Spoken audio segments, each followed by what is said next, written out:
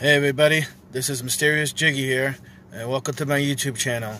I've come to talk to you guys about the vending machine business and how I'm starting out with a couple of candy vending machines I'm going to pick up right now, and I got a good offer for them.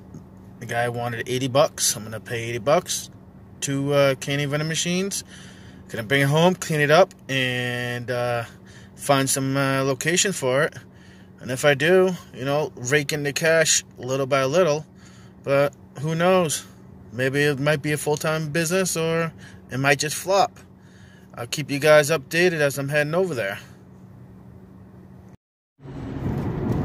Now I'm just driving to head to the location where I meet up this gentleman for the candy machines. And we'll see how it goes. I'm hoping that I'll find a few locations after, go take a look at a couple spots.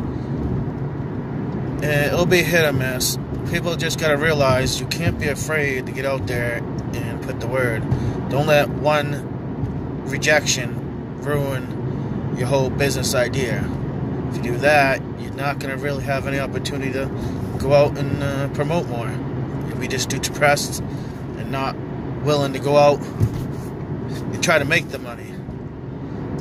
But it's going to be hard just trying to do it when you first start out. You just got to work on it.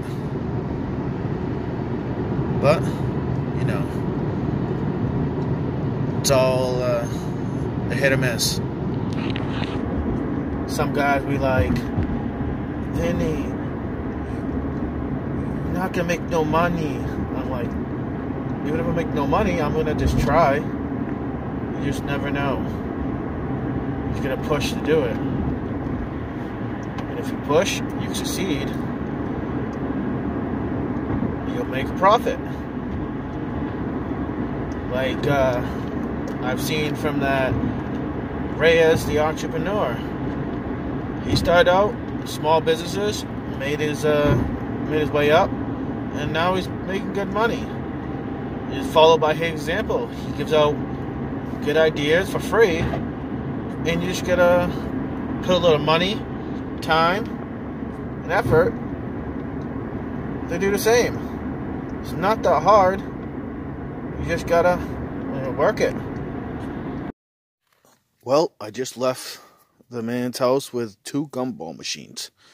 I paid $100 for them. The second gumball machine comes with a second spot for a third gumball machine, which works out perfect for me because it helps me expand the business good, and it's actually really exciting. Let's see how this turns out after I take it all out, clean it, paint it, get everything all working again. But this is what it looks like right now. It's not much, but once I clean it up, it'll be good to go. But let's play it by ear.